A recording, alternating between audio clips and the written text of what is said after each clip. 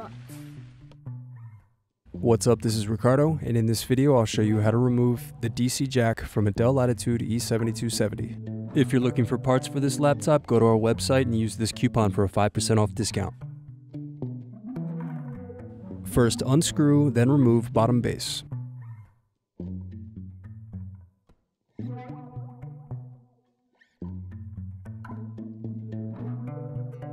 Then unscrew battery.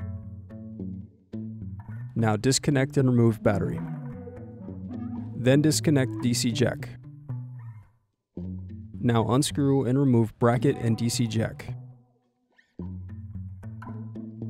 Need more? Check out these other tutorials. For batteries, click here. For hard drives, click here. For wireless cards, click here. Thanks for watching.